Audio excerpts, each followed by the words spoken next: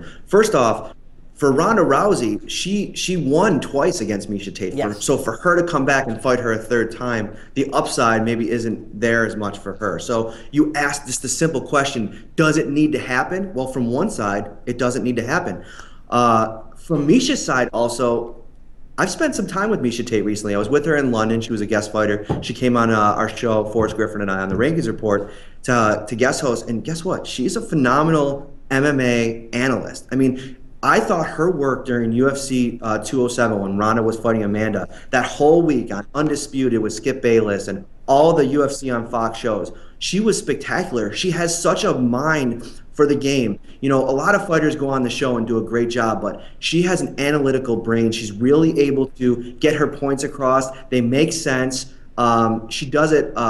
She's very concise about the way that she breaks down fights, and I think she has a huge future in that. Not to mention, she has her own podcast now. She's doing a ton of traveling. She's an ambassador for the sport. She's a pioneer of the sport, so I don't think she necessarily needs it. But then again, would I like to see it? Of course.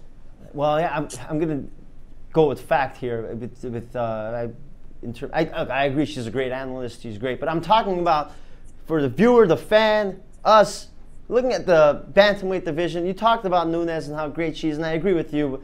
But okay, let's say she beats Shevchenko. And then what for Nunes? What is she going to do? She's going to go fight, what, Juliana Pena or maybe Raquel Pennington, Sarah McMahon? Oh, that's just not as exciting. I would love to see Rousey and Tate come out, trilogy fight, see who wins that, and fight for the belt against Nunes. Bring that division some flavor and some spice. Bring it back to life, because you're right, Nunes is great, but her being great might ruin the division.